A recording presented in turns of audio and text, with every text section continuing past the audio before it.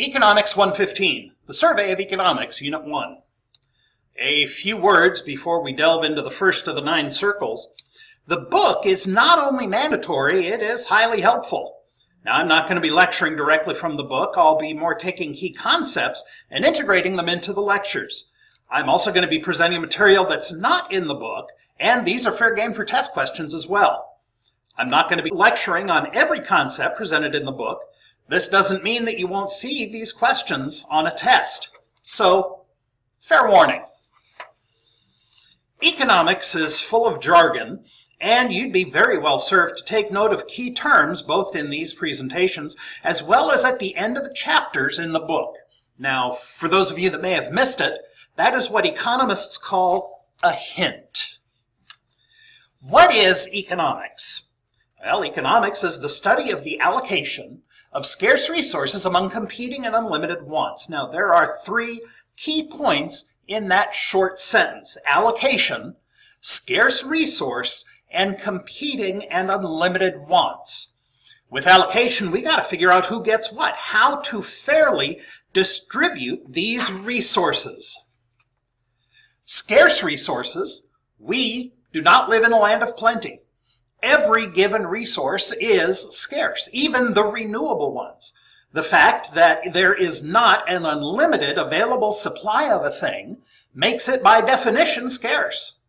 Here in Southern Oregon, clean air is taken mostly for granted, but during fire season, you will see that clean air is a resource. Now, with scarce resources, there's got to be resources that are not scarce. Well, yeah, kind of, but no. Those things that are in unlimited supply at no cost really don't exist in a practical sense. Finally, competing and unlimited wants. I want as much of anything as I can get my hands on, and I'm betting you do too. So for any given resource, our wants may be competing. Our wants can be considered unlimited. Besides, who wants only one gold when you can have all of the gold? So now what?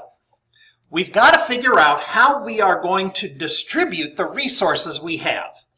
We can do this in a number of ways. We can do one for each, like dealing a poker hand. We can give each according to his needs, like Karl Marx and later John Rawls.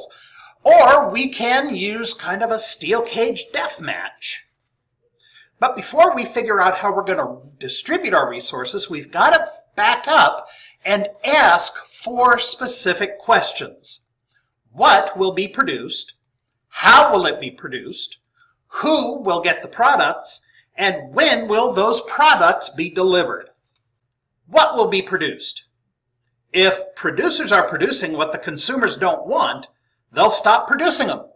Even though the Betamax was technologically superior to the VHS, you don't see many Betamaxes around.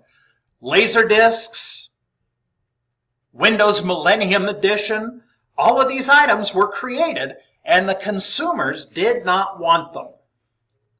The next one is, how will it be made? By what means will the items be produced? Are they going to be done by hand, or is it going to be done by machine? You know, how do you want your burger cooked? Who will get the products? How will we decide who gets the goods and services? How do we decide? You know, think back to the steel cage death match. And when will the products be delivered? If you go to the coffee house stand on campus, you purchase the goods, they're delivered immediately. You go and buy a car, you sign a paper promising to pay, you get the car, and you're going to pay over time, usually anywhere from 5 to 8 years. If you put something on layaway, you're going to pay for it until it's completely paid off, and then you'll receive the goods after the fact. Now, in order to produce goods, you need not only to have a market for the good produced, you need to produce them somehow. Now, bear in mind, when I say products, I mean both goods and services. Economists don't make a distinction between goods as products and services as products. But remember I said we've got to figure out the somehow? Well, in economics, the somehow is the factors of production.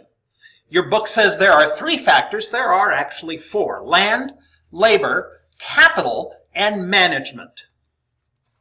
Land is a gift from nature. If you are building a hut, You will use land not only to build the hut on, but the wood to build the hut itself. Both the ground and the hut are land. Labor, the work that is needed to create the project. When writing programs for a computer, there are people who think up the idea, there are people who write the programs, debug the system, press the CDs, and package and ship the software. All of these are part of labor. Capital. Now, capital is divided into two separate categories. The first one is physical capital. These are the things that are used to create the product. This can be the donut machine, the computer farm at Facebook, or the actual hatchet that you use to cut the tree down to build your hut. There's also financial capital. This is the money. You've got to buy the grills, computers, and hatchets, don't you? Finally, there's management, what your book calls entrepreneurship. Do you think that if Zuckerberg hadn't taken a chance and dropped out of Harvard, that there would be a Facebook, or a Microsoft, or the Oprah Winfrey Network? The management is the kind of the take a chance aspect of production.